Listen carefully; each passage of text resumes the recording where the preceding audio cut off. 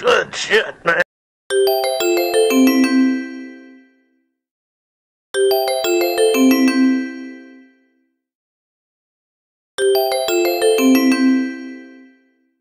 Good morning, YouTube. Good morning, good morning, good morning. We up with the bull this morning. I'm be real. I just caught this video. Michelle Obama's brother sues Milwaukee's private school over alleged racial bias. I'm telling you, I'm up with the bullshit this morning, a little early. Try to get these businesses flowing this morning.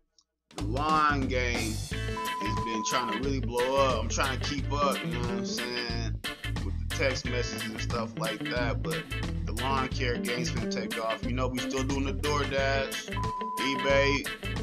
I kind of slowed up on it. I'm gonna be honest. I haven't been taking care of my store as much as I was in the beginning. I need to get back on that, keep that income flowing too. You know, we all over the streams. We all over these streams of income. You know what I'm saying? We trying to blow this channel up together so we all can keep going on, because the more I progress, the more I can help you all succeed in things you all want to do also. I mean, that's just being 1,000 wild with you, be real. But like I said, it's early this one, so forgive me on this video right here. But I hope we all woke up on some positivity, motivated. Let's get this day started. You know how we do over here. Let's get this thing jumping. You know what I'm saying? I probably didn't tell you who I was this morning. For all you all don't know, this is L.G. Edutainment, Light God himself, but you can call me LG. Good morning to all the GODs, all the gods, the true real gods, all my queens, and all my pretty women. You know how we do every morning before we get this shit popping. What we do, let's do our thing, y'all. Let's get our spiritual vibes right. Woosah, woosah, woosah. Thank you, God, for giving me another beautiful, beautiful day. Better than I was yesterday. And you know what? Let's get it.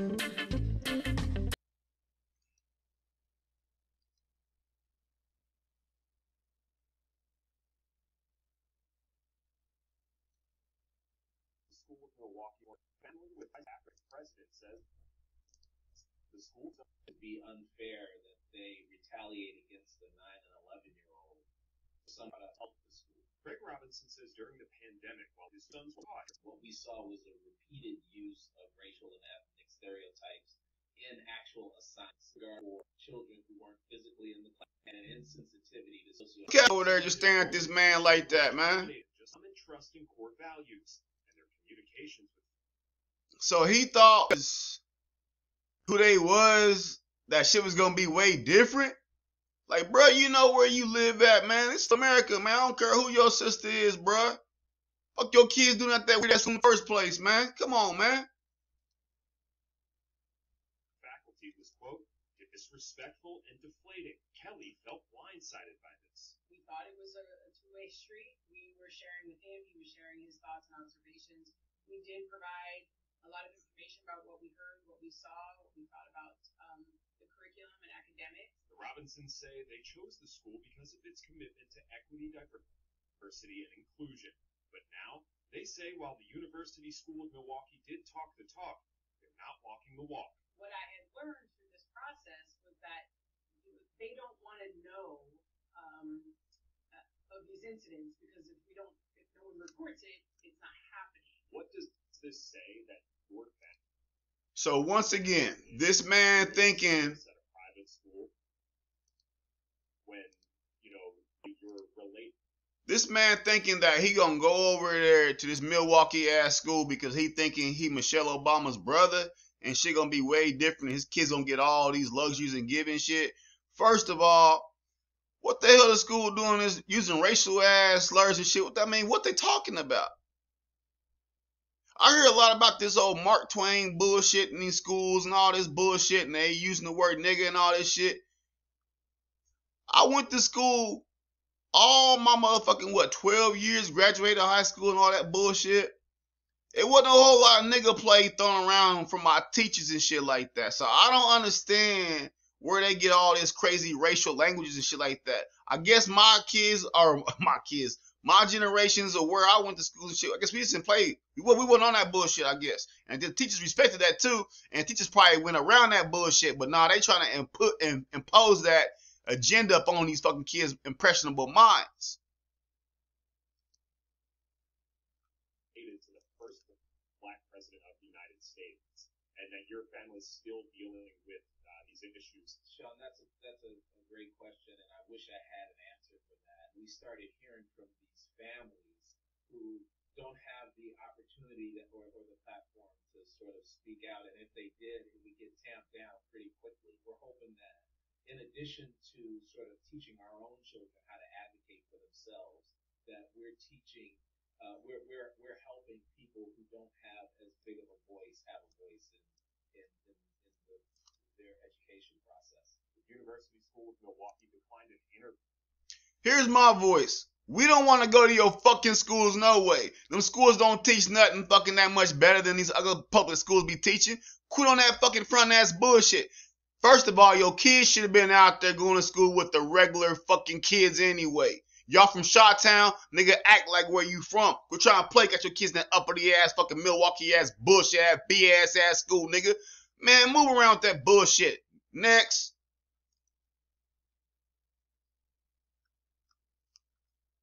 Due to the case being open, but provided a statement sent to the families of the school, saying in part, USM's enrollment decisions had nothing to do with complaints of inequity or discrimination, and we intend to vigorously defend the school against any claim to the contrary. Here we go with some more bullshit, YouTube. I usually don't even get into these fucking politics, but that's what we gonna do. That's what we gonna do. We can talk about everybody, you know what I'm saying? Look at this Benzino weird ass fucking shit. I'm tired of these motherfucking hard ass rappers, so-called hard ass street thugs talking all that gangster shit. And then look at this fugazi ass shit they get caught in every fucking time. Be your motherfucking self, man. Don't listen to these clowns, man. These niggas don't know. Let me show you what I'm talking about.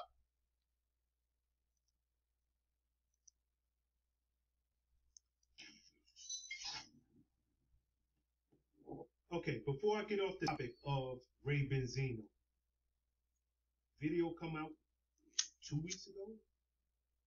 You wilding out at the cops in a Red Roof Inn. What the? So it's 5 like, years. like you trying to do better. It happened 5 years ago. That was 5 years ago. Stop lying. That was 5 years ago. Are you serious? 5 years ago.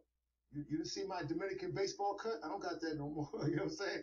I had the Dominican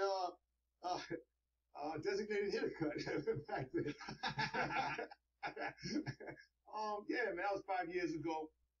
And my child's mother had just took Zeno. He was 1 year old, just moved him out of. He broke up. She just ran to California, took my son out there. I ran out there, tried to figure it out, and try to reconcile with her. It didn't happen. I had to come back to Atlanta. I didn't have a place to stay. My money was low. Didn't have a car. Barrio, who's a friend of mine over 20 years, worked at the Source, worked at Hip Hop Weekly. Used to own. I'm gonna pause it right here. One of my dear friends, one of the smartest guys from the streets I've ever met. And people swaying around, you know what I'm saying, all that kind of bullshit. It's because they taking their time. They trying to gather their thoughts, what they gonna say. But one thing you cannot get past is human emotions and human slip-ups. And this man finna tell you some shit that he didn't mean to say. Watch this bullshit.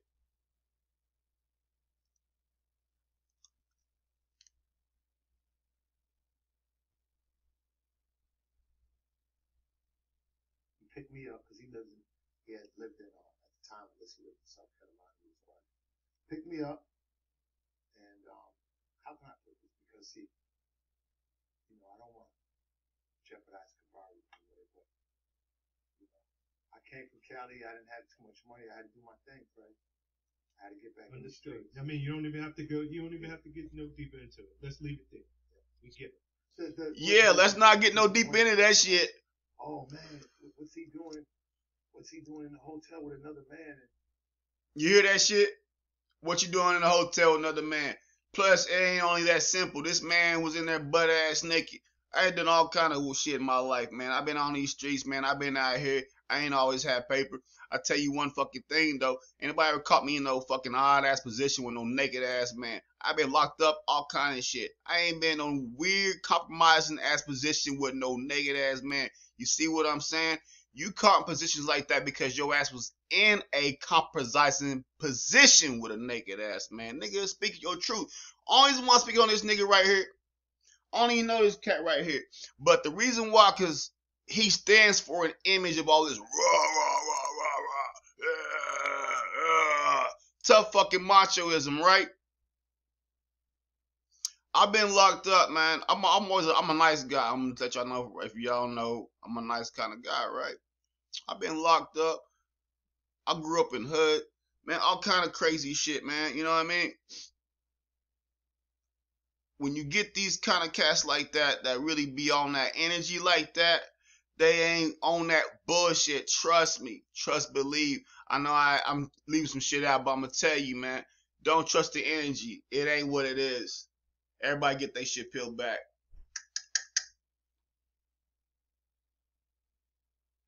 We done slept. I remember on tour, we done slept in motels 4 deep, head to foot. Plus, these niggas right here be the main ones talking about what's macho and what a man, what ain't a man. And these niggas around here getting booty. Man, everybody playing with nobody's booty. Y'all niggas are booty boys, man. Get the fuck out of here. Bata boy.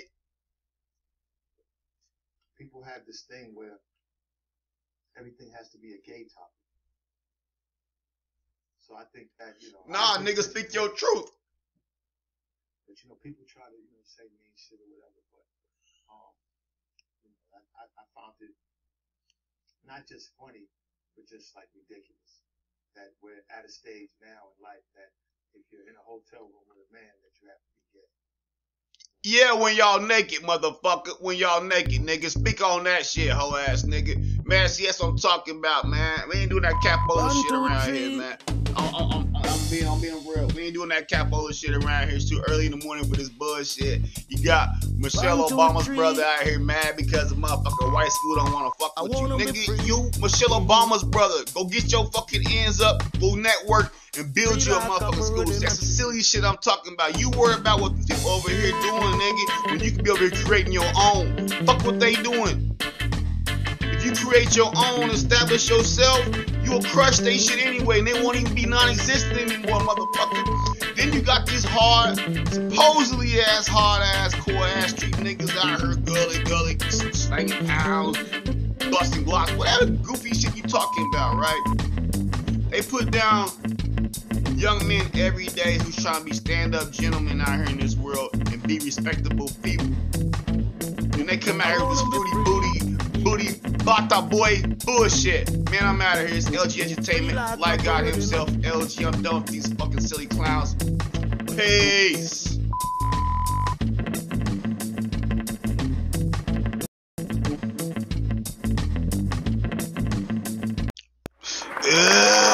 Help me, YouTube.